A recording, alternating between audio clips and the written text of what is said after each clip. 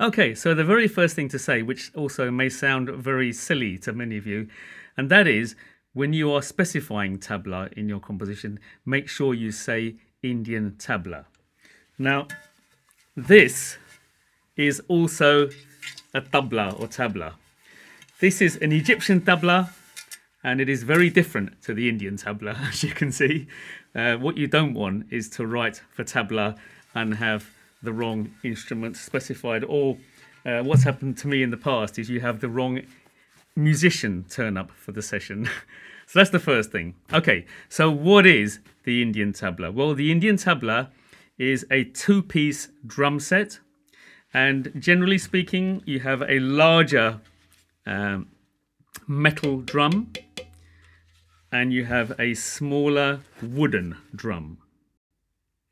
So the wooden drum is of a smaller diameter and has more tension in the straps. So that enables it to produce a higher sound as opposed to the lower drum, which produces a lower sound. The most distinguishing features of the tabla are the black spots in the middle. And these are carbon paste, a mixture of carbon paste that's applied during the making of the drum. And it's these spots that allow the drum to resonate more than a normal bongo would, for example. So if I strike the drum very gently,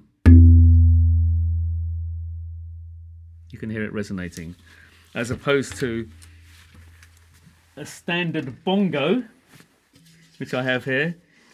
If I was to strike that,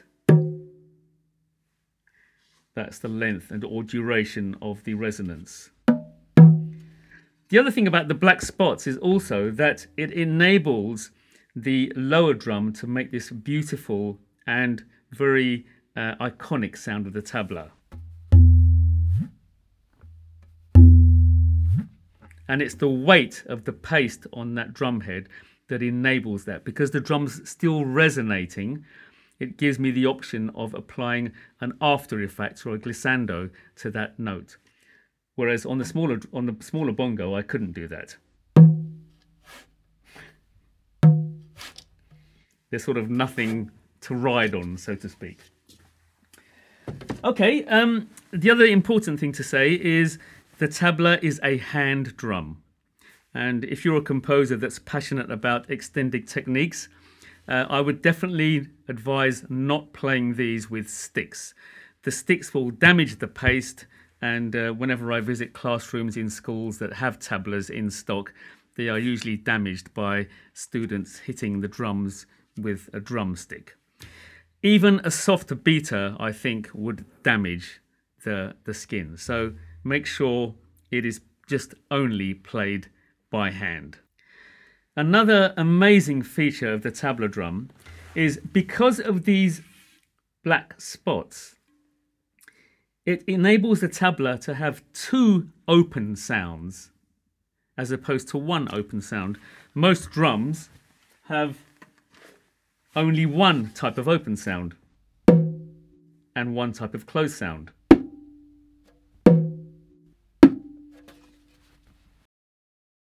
With the tabla, it has two open sounds, a fully resonant one on the edge, and then a closed sound. Fully open, a sort of half muted open, which is the most common strike, and then a closed sound.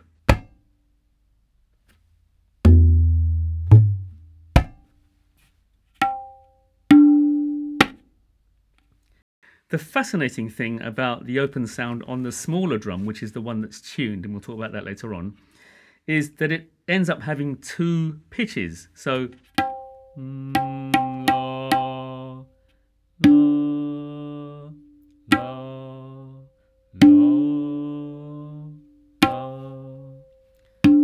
That's actually in a lower register, but I'm not a great singer, as you can tell.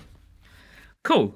So that's the scope of the tabla sound world. Let's now look at how to notate those sounds in a tabla score.